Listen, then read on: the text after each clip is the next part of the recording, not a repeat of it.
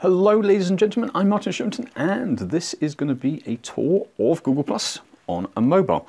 So let's dive in. So as soon as you click and open the app, you're likely to come to the home screen or stream, and you can scroll up and down. You see a cool post there by Richard. You can +1 the post, you can click in to comment, and you can also click to share. We'll come on to share a little bit more in a moment. Okay, so you've got the home, but let's now orientate.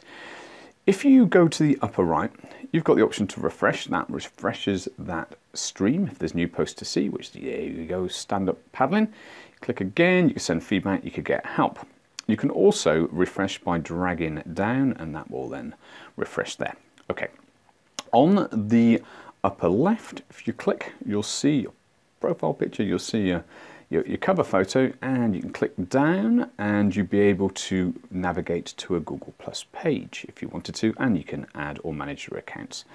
If you click on somebody's profile image, you can click then on the top eye, and that brings up this sort of slide card that you find across lots of Google apps, and you scroll down, you see that post, and you see if they've got in common and lots of other information. If you click on the plus, you can add them to your contacts, and if you click on the 3 little dots, you could go back, view their Google Plus profile, or you could report a problem.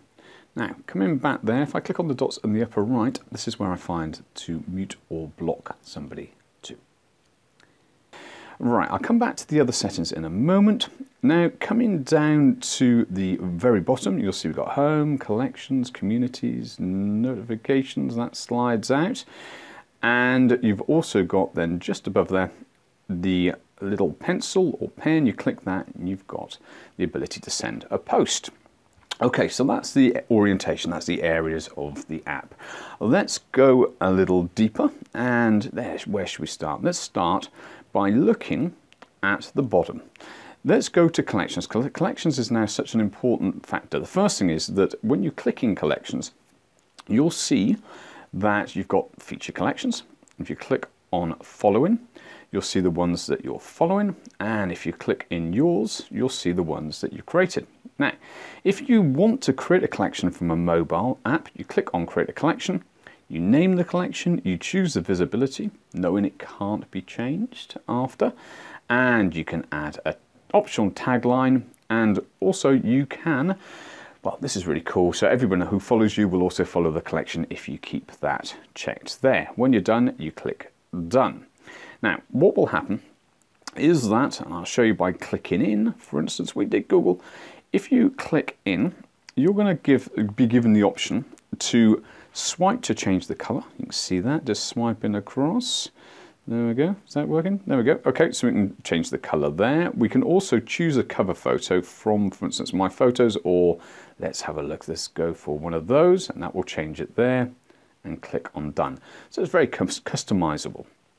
But then we get down to the bottom and you see it's got that little share button there. If you're in a collection, you're going to share a post directly into that collection. So you don't have to choose it, in other words. It's very cool, but we'll come more into sharing in a second.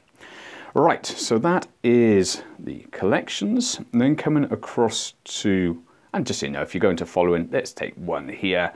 You can choose to, for instance, receive notifications.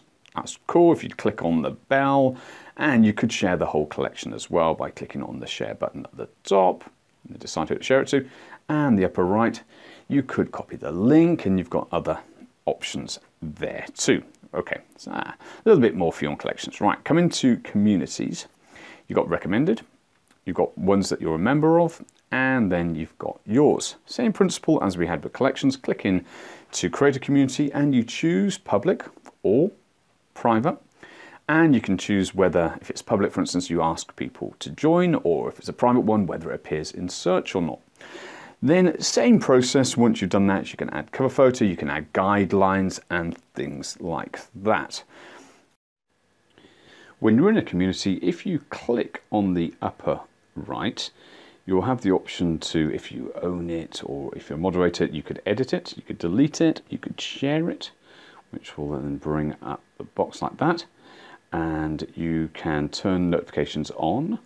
You can also check the community settings that you have in terms of the number of posts, and you can choose how many posts you have in your stream. And also you can, for instance, leave the community and you could copy the link and send that to somebody. Okay, then let's dive into a community that I'm a member of and just show you the same sort of approach. Notice down here, if I click, automatically I'm going to be sharing into that community. Same principle as with collections.